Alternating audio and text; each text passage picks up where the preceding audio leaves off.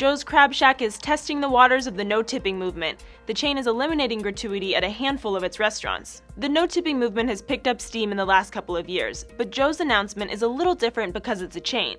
It's also more casual than some of the fine dining restaurants that have gotten attention for going tipless. Last month, the CEO of New York's Union Square Hospitality Group announced a rollout of a no-tipping policy at the company's upscale restaurants. Danny Myers told CBS, tips can create a large earning gap between servers and kitchen workers. He also said minimum wage increases nationwide encouraged the company to reevaluate workers' compensation and make restaurant work more sustainable. For Joe's, lowering worker turnover was also a reason for the announcement. CNN reports workers at Joe's test restaurants could earn about $12 to $14 an hour. Even though it'll mean an increase in menu prices, the CEO of the group that owns Joe's says it'll be worth it. He told CNN, "It's one of the reasons we are testing, to make sure people are judging the total experience and not just menu price." On the company's Facebook, Joe's reiterated the policy is still being tested and it's not sure when or if this would roll out to all locations. For Newsy, I'm Samantha Crook.